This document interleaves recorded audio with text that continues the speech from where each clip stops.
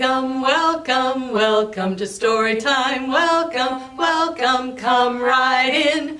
Welcome, welcome, welcome to Storytime. Welcome, welcome, let's begin. Welcome to Storytime here at Auburndale Public Library. I'm Miss Rhonda. I'm Miss Isabella.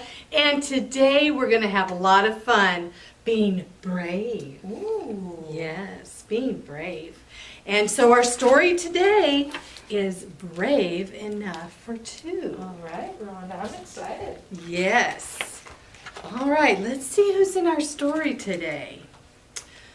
Hoot was Olive's very best friend in the whole wide world.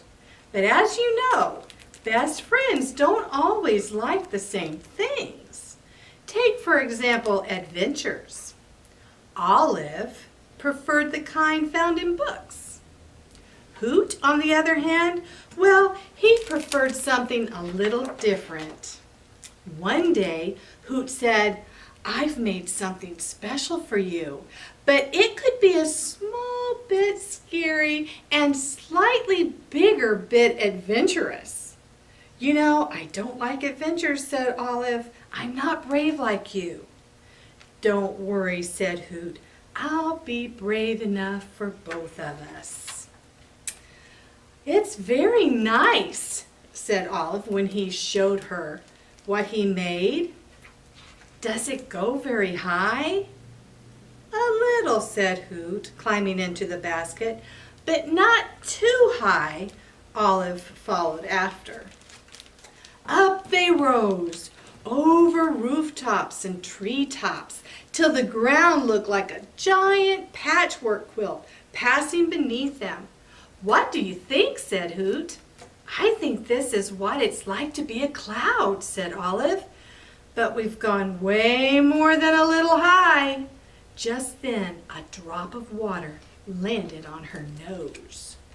The clouds darkened and thunder cracked with a flash of light. Giant drops poured from the sky. The wind swirled. The basket rocked. "What if the wind blows us far away and we get lost?" said Olive. Hoot squeezed her hand. "We can never be lost," he said, "so long as I'm here and you're there, and here and there aren't very far apart." All of a sudden the sun poked through the clouds. The wind calmed. "Look," said Hoot. "A rainbow." Olive smiled. Hoot untied the balloons one by one, and lower the basket dropped till it scraped the ground and toppled over. The pair rolled out, head over bottom, into a patch of grass. "We made it," said Olive in a surprised sort of way. "What should we do now?" "Of course we made it," said Hoot, "and now I have another idea." Hoot pushed the basket into a nearby river. "I've never been in a boat before," said Olive. "Then it will be the first time for both of us," said Hoot. "Will we go fast?" said Olive. "Maybe just a little," said Hoot, trying to get the riverboat going. The boat bobbed and spun like a carnival ride. "What do you think?" said Hoot. "I think we're going a little faster than just a little," said Olive. Down the river they sped till it became a bubbling cauldron of rocks and waves. "We're going way too fast," said Olive. Hoot paddled with all his might. "Don't be afraid, I'll keep you safe." And he did. But on shore, Hoot stood silent. "What's the matter?" asked Olive. Hoot picked up a piece of his stuffing. "I'm not feeling all that well." Olive paused, but only for a moment, and then she said, "Don't worry, Hoot. I'll lead the way home. I will be brave enough for both of us." Hoot followed her every step. "It will be dark soon," he said. "It gets dark. We might get lost." "Hoot," said Olive in a kind way, "so long as I'm here and you're there and here and there aren't very far apart, we can never be lost." Just as the sun began to set, a familiar sight appeared. "Home," said Olive and Hoot together. That night, Hoot got a patch. For bravery, said Olive. And tomorrow, how about I choose the adventure? Hoot smiled. I was afraid today, he said, when my stuffing came out. But you were brave, and you kept me safe. Don't ever be afraid, Olive whispered. I'll always keep you safe. And she did. The end. What a nice story. They were both brave. That was so good, Rhonda. Yes. Very cute. Yes. And Hoot, I love owls. I know. He was such so a cute brave. little owl. And so we are going to sing about owls now. All right. Here lead we the go. way. Little owl, high up in the tree. Little owl, blinks his eyes at me. Hooting loud, hooting soft, hooting all night long.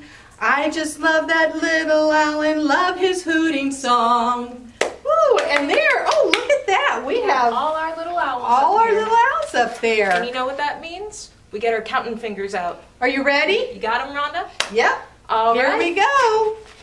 All right. All right. So we have 1, 2, 3, 4, 5 little owls on a dark, dark night. 5 little owls are quite a sight. 5 little owls. Are you keeping score? 1 flies away, and that leaves 4. 4 little owls as happy as can be. 1 flew away, and that leaves 3. 3 little owls calling, woo, woo, woo. 1 flies away, and that leaves 2. 2 little owls having lots of fun. 1 little owl flies away, and that leaves 1. 1 little owl, and we're almost done. He flies away, and that leaves none. Oh, they're going home for the night. All right. Well, now we're going to be like Hoot and Olive, and we are going to go for a boat ride. All right. So get your boat ready, your imaginary boat. Got my Get boat, in your Rhonda. boat. Get your oar.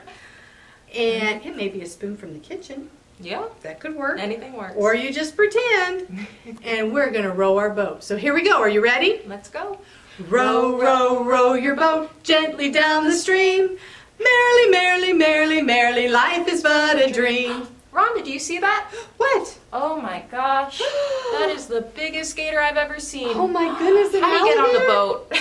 I don't know, but he does live in the lake. It does. Yes, he does, but I don't think we need him in the boat. No, we don't let alligators on the boat. Bye, Mr. Alligator. Here we go again. Row, row, row your boat gently down the stream. Merrily, merrily, merrily, merrily, life is but a dream. Oh, You got a look little what fishy. fell into the boat. How'd you get that? He just jumped right We in, didn't bring a fishing pole. but I don't want him for dinner. No, he needs to go home. Bye. He's gone. Here we go. Row, row, row your boat gently down the stream. Merrily, merrily, merrily, merrily, life is but a dream. Rhonda! What? My favorite. A little baby otter. Oh, hello. Is he all alone? Yeah. Oh my. We Oh, need wait to a send him minute. back home. There's his partner. little brother. You go for him. Bye.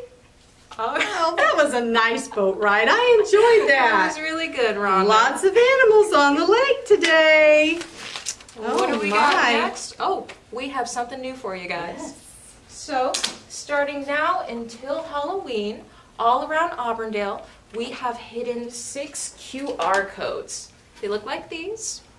And what you're going to do is take your phone and you scan the QR code right there and you get to watch a little Halloween story. And underneath that is a secret code.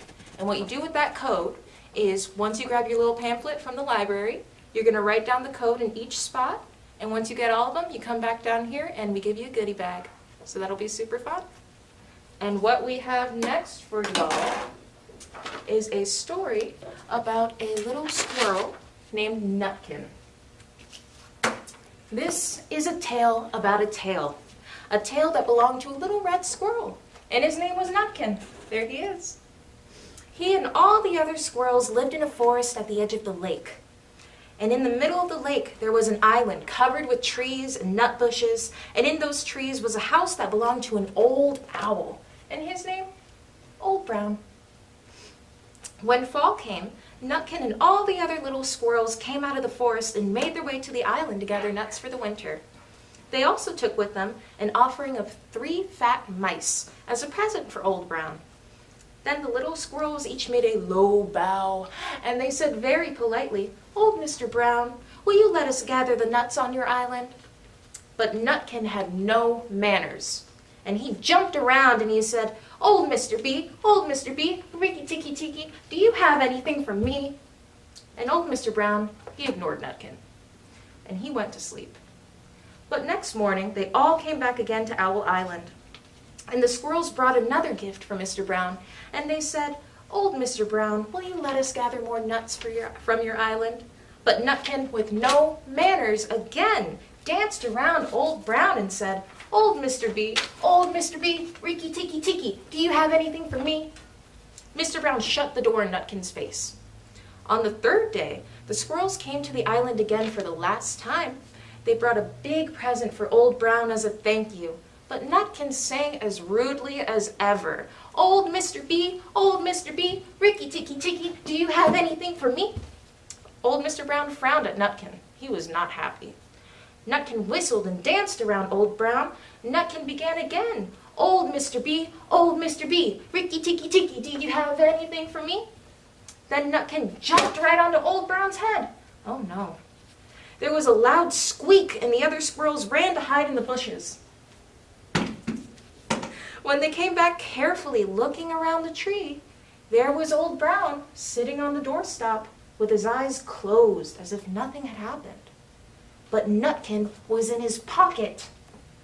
Brown carried Nutkin into his house, held him up by the tail, but Nutkin pulled so hard that his tail broke into 2. Oh no. And he ran up the stairs and escaped out the window. And from that day forward, Nutkin learned to be polite to everybody he met, and he never went to the island to bother old Mr. B again. What a rude little squirrel. All right, Rhonda. How do you feel about Nutkin? Well, he was very rude, and I think that he should learn some manners. We all need to learn manners. Yes, saying please and thank you. Of course. Bringing gifts, that was nice.